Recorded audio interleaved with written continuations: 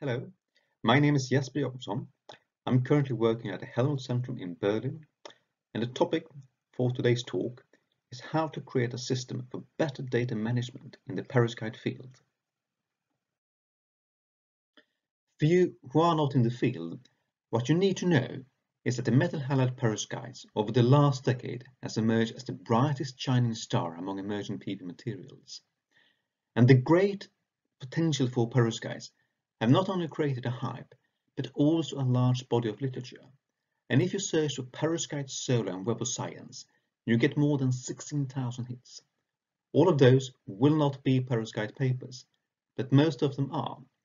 And it starts to be incredibly hard to keep up to date. And if you are new to the field, it's essentially impossible to catch up. And this is something that will have consequences for how efficient we can do perovskite research. A potential solution to that specific problem would be to collect all perovskite data in one place, which happens to be the goal of the Perovskite Database Project.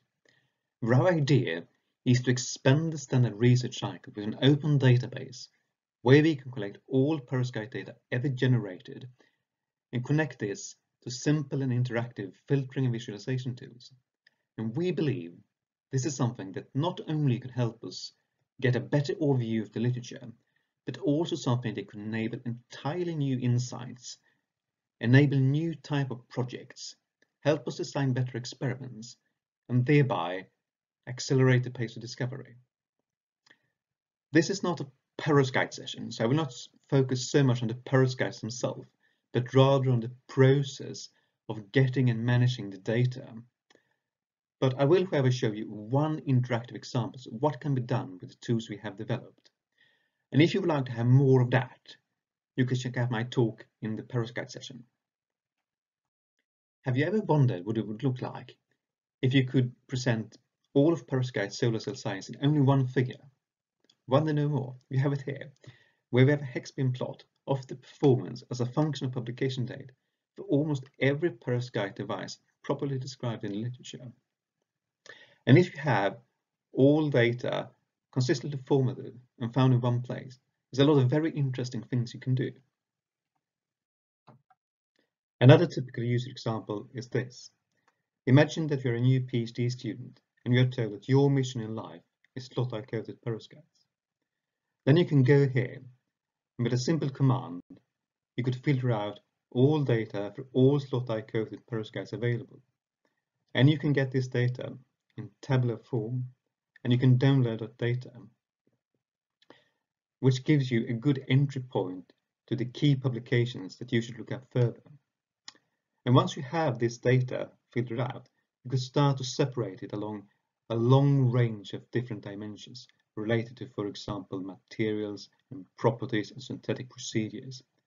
And what we'll show you here is an example of how to separate the data with respect to the solvent system used during the perovskite deposition during slot-die coating. And this is a fairly complex example in the sense that answering the question of how the solvent system affected perovskite deposition previously is a question that required quite a lot of work to answer. Whereas here, in this system, we can visualize the answer to that question within about a minute, as we see here. Once we have done that, we can start to ask additional questions like how important is the solvent atmosphere and the annealing temperature of perovskite, for example, or a long range of other questions. And we can also start to compare different choices, like here, how important is the choice of electron transport layers or the choice of perovskite compositions.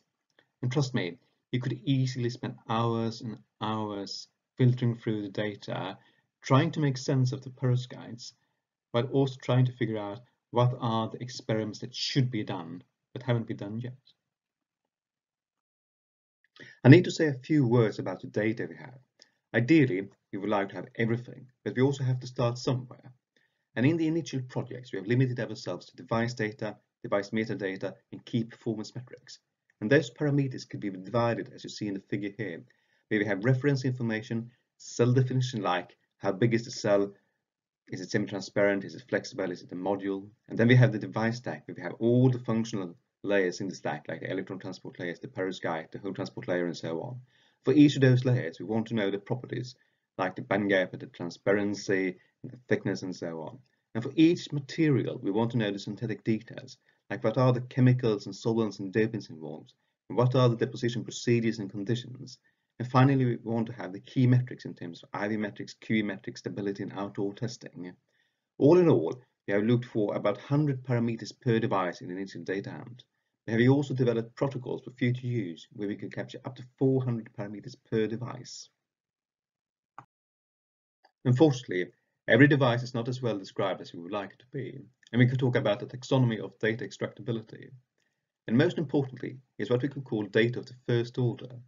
And here we have data for the champion devices, and that data is almost always available.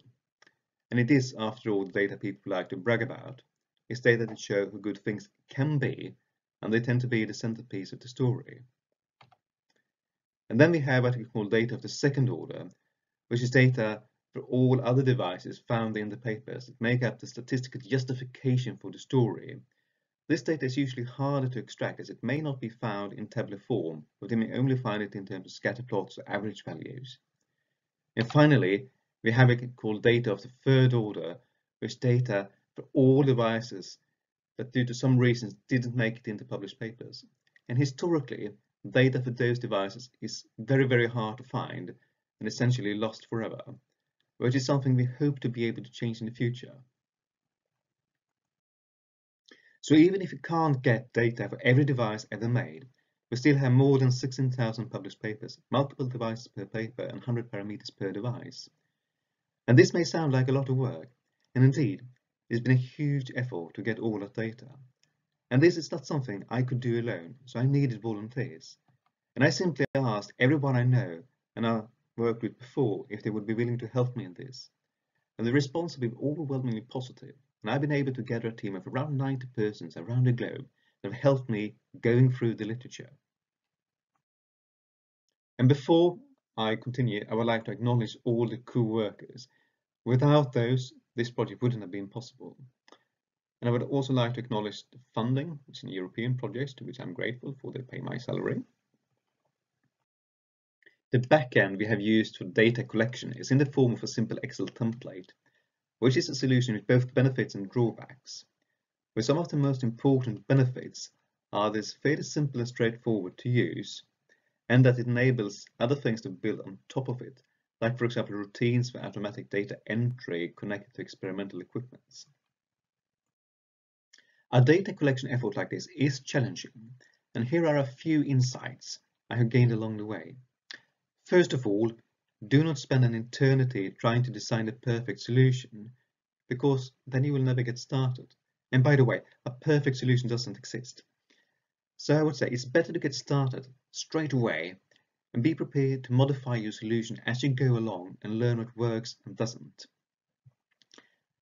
And if your instructions are incomplete, it will be chaos. But even if your instructions are good, it will be messy because they will be interpreted differently, which means that you have to design systems that make it easy to do right and hard to do wrong, while simultaneously not being too complicated or time-consuming to work. And this is a very real challenge. And if you, for example, have free text options, you will get a remarkable amount of spelling variations, which you have to deal with. But at the same time, it's tricky to list options and alternatives when you do not know them in advance. An illustration of that problem is that the number of unique device stacks reported in literature exceeds 4,000. And in a project like this, be prepared that your time plan will not hold. And even after you have collected all the data, someone has to spend time to check the data for consistency and correctness. And I think I spent about 4 months straight doing nothing else than that. But even after that, there will be errors in the dataset. And that's something you have to accept and something you have to deal with by designing a system that enables self-corrections along the way. We have managed to extract data for around 40,000 devices.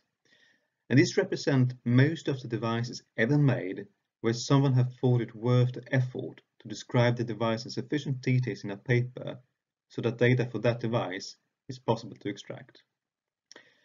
That means on average less than 6 devices per paper containing original device data, whereas the total number of devices ever made probably is around 2 orders of magnitude larger. And this represents a huge data loss. But in the future, we hope to be able to collect also that data and enter it into the Perovskite database. If you look into the future, in a worst case scenario, we will publish an interesting data set and a nice paper, and then nothing more will happen. That would still be a decent outcome, but I think this could be so much better than that. And in a best case scenario, the Perovskite community will embrace this as a valuable resource and start to upload their own data in the future, and thereby start to build what you can call a Wikipedia of Perovskite science. And if we succeed in this, we could stay up to date, and when people upload their own data, we can get data for far more devices, not just a few highlighted in papers. And we can also get that data with a more fine-grained data mess. And we can also expand the projects to include data for non-device related parameters, as well as links to the original datasets. This is still work in progress, but if editors and reviewers are nice and supportive, we will be online before Christmas. And by then, you will be able to find all the resources at www.perovskitedatabase.com. And with that, I have probably used up my time. So thank you for listening. And if you have any questions, or if you would like to have any assistance with utilizing the resources we have developed, or if you would like to discuss any follow-up projects or something else, please send me an email.